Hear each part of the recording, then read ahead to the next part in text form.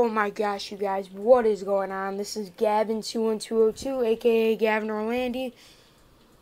And with this update on Randy Orton, WWE SummerSlam with Randy Orton being almost pretty much advertised to face Lesnar at SummerSlam. What if it's not Orton? What if it's someone of the likes of Kurt Angle or a Goldberg? Because what I'm waiting for is just some crappy guy like Baron Corbin that nobody gives a shit about to go up against Lesnar and then fucking ruin the biggest party of the summer. But anyways, getting straight into that now that I got that off my chest and I feel a lot better. The big update on Randy Orton's in-ring return. Because according to RingsideNews.com, the Wrestling Observer newsletter, and from Wrestling Inc. and WrestleZone, Randy Orton is expected to head to the WWE Performance Center next week to start working out in anticipation of being medically cleared for his return.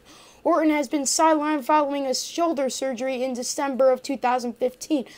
Wait a minute, if he hasn't even gotten back in the ring yet and started taking bumps,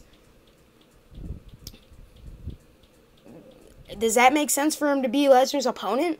If Randy Orton hasn't even gotten back into the ring to start seeing how it feels, he's only got, what has he got? He's got like a month and a half to prepare. Can he get in the ring and get that all down in a month and a half and be ready for SummerSlam? I don't know, but Orton is already being advertised for several WWE events in Texas this August. As noted earlier, there is belief that Orton could be revealed as Brock Lesnar's SummerSlam opponent this week.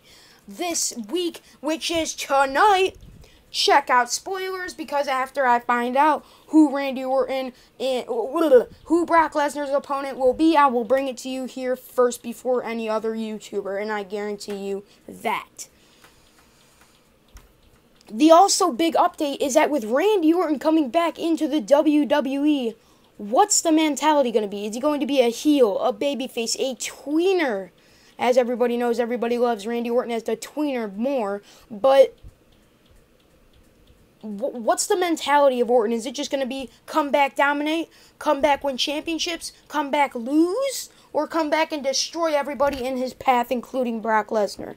Well, in order for me to bring you all the latest news, rumors, headlines, and updates on Randy Orton's big WWE return, I'm going to need you guys to do me a couple favors, and that is to like this video, favorite this video, share this on every freaking social media platform that is goddamn possible, and definitely subscribe. Thanks, guys. Love you all.